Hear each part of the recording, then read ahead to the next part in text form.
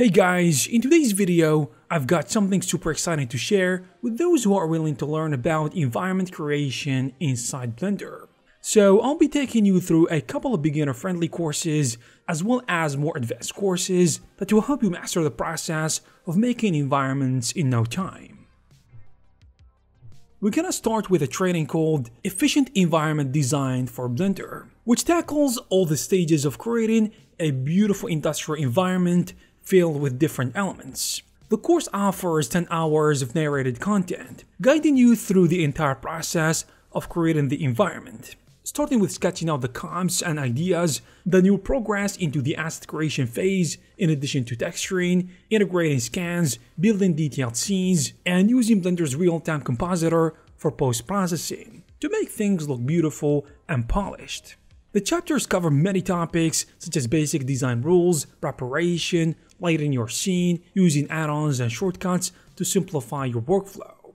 Also, there are specific chapters that focus on creating assets like walls, factories, and towers, in addition to optimizing scenes and tweaking lighting for different shots. Now, we're gonna move away from planet Earth a little bit and go to the outer space to tackle the process of making nebulas. The Nebula course from Creative Shrimp, I believe, offers a comprehensive guide to creating beautifully created volumetric 3D nebulas, all within Blender. First, you will learn the basics of using procedural noises to fill 3D volumes. Then, you will explore Cycles volume rendering to create interstellar cloudscapes. Next, after that, you will dive into shading techniques like gradients and vector math to mimic natural forces. After that, you will master geometry nodes to create colorful point clouds and simulate physical forces, as well as learning how to create believable materials and density point clouds. And as of recently, this course got a couple of updates, bringing more value to the table, tackling new topics like creating multi-layer star fields, as well as the long-awaited EV chapter that target those with low-end GPUs. Now back again to Earth, and moving on to the next course, which is all about creating realistic vegetation-rich nature scenes. Inspired from a beautiful real-world location, the instructor will take you through his workflow of making such a scene in 3D. You will start by organizing and managing projects, followed by diving into the basics of Blender to get you up and running to start creating the actual environment. From there, you will progress through chapters dedicated to creating various scenes, including grassy fields, realistic trees, and castle sunsets.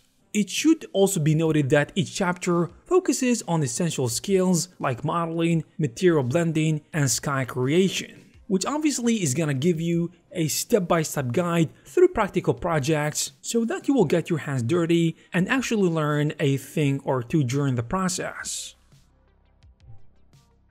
In a similar vein, but a little bit different at the same time, we have a course about creating snowy environments, which covers a frozen river scene with cozy medieval cabin and all the stuff that come with that. And the instructor will walk you through the entire process of his workflow. So you will start by setting up a solid foundation for your project, where you will learn crucial tips for organizing project files to streamline your workflow. Moving on, you will get to create the frozen river scene by mastering techniques like material blending and tree scattering. Next, you will focus on constructing a medieval cabin, covering everything from laying the foundation to animating the snowfall. And finally, in chapter 4, you will populate the cabin with a luxurious living room using exclusive assets and lighting techniques to create a warm and inviting atmosphere. Next up is a course called the Ultimate Environment Artist Guide, which was made by 3D Tutor, which targets both beginners and experienced artists alike. But the thing is, it is really long, spanning over 40 hours. But you will get to learn the process of creating a Victorian town environment from coffee shops all the way to vintage trucks. You'll begin by gathering references to ensure authenticity and detail, aided by a provided resource pack featuring all sorts of things like shaders and geometry nodes. In addition, the instructor will walk you through a couple of modeling techniques like using curves and modifiers for that non-destructive workflow. And of course, you can't forget about shaders, which played a crucial role in bringing this Victorian era to life, with a focus on achieving realistic effects like worn edges on wood, just to name a few things.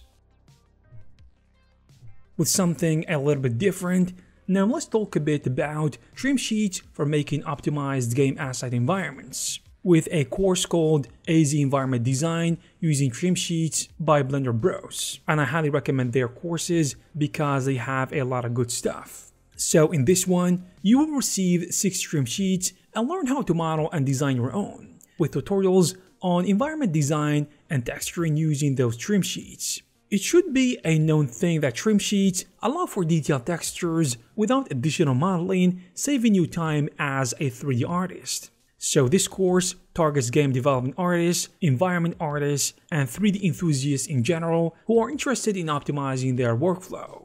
During this course, you are recommended to use add-ons like HardOps, Box Cutter, and Decal Machine to be able to follow throughout the course, because this training is all about efficiency and creating something that looks realistic.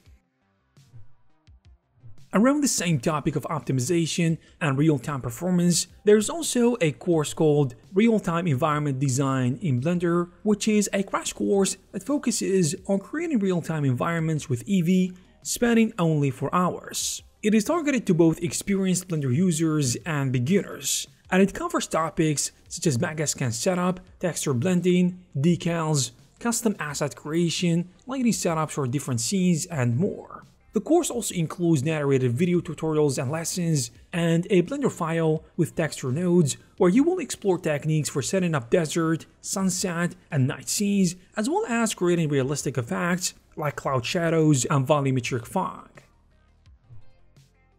From realism, now let's take a look at something stylized with a course called Cubicity, which is, I think, a complete guide for creating assets and crafting environments using Blender's very own asset libraries. And this course covers the asset browser feature within Blender, which enables easy optimization and organization when it comes to navigating your 3D assets. And throughout the course, you will create adorable city assets, make them accessible through the asset browser, and then later you can assemble them into an isometric city scene. Starting with simple assets like light posts and benches, the course progresses into more intermediate concepts such as modular building design and street sections. And the most important thing you will learn is all about advanced techniques like using geometry nodes for parametric building creation and automated material randomization in the shader graph. Still around the same topic, let's take a look at this course called Stylized 3D Forest Environment, also from CG Cookie. In this course, spanning 14 videos, you will dive into various skills required to make a cute and stylized forest, including low poly modeling from scratch using sampling add-on for tree and plant generation, and populating the scene with particles for grass and trees. In addition, you will explore material creation, lighting, and rendering using Eevee, with the final touches applied through the compositor. And despite covering all these steps, the stylized poly aesthetic simplifies each step compared to a process that goes along with making realistic assets, which makes sense. Now let's go to create more realistic environments, this time with a course called Creating a Medieval Town Environment. It includes project planning and the creation of blackout scenes, along with building modular structures for a higher reusability. Basically, you will learn sculpting techniques for wood and concrete assets in ZBrush, as well as utilizing Nanite in Unreal Engine 5 to enhance the model's quality. And the course dives into creating tileable materials using Substance 3D Designer and making unique textures with Substance Painter. Also lighting and post effects using Unreal Engine 5, along with adding geometry displacement using Unreal's modeling tools. And the course is spanning over 29 hours of real-time content, which means you will learn a lot. The next course is all about environment design, but this time is gonna be a great introduction, because it offers a step-by-step guide to creating environments covering essential industry techniques like modeling, sculpting, texturing, lighting, and compositing, which ensures that you fully understand the workflow. With clear presentation, I think each lesson is essentially comprehensive and delivers the message. And the good thing is, you can use it with any major modeling tool other than Blender, like Max and Maya, which allows for more flexibility. And the course this time also spans over 25 hours, from project planning, software introduction, blackout creation, to final modeling and final creation of materials and texturing.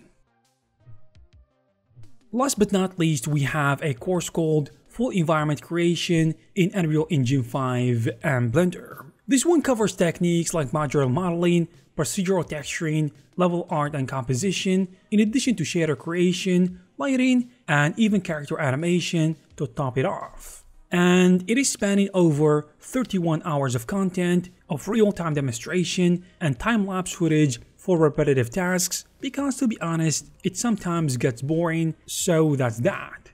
First, you will start by creating a blockout and you will start setting up Unreal Engine 5. Then you will develop procedural materials, turn blackout models into final ones, and export to Unreal Engine 5. And with this one, you will learn advanced shaders and the making of landscape materials, as well as modeling those landscapes using modeling tools with Unreal Engine. In addition, you will learn about lighting with Lumen System, and finally, you will do some color grading in DaVinci Resolve. And there you have it, guys. If you are interested in one of these courses, you will find all the necessary links in the description. I hope you guys found this video useful and informative. If you did, please give it a thumbs up. Also, please subscribe to this channel to receive maybe more videos like this. Thank you guys very much for watching, and I will see you in the next one.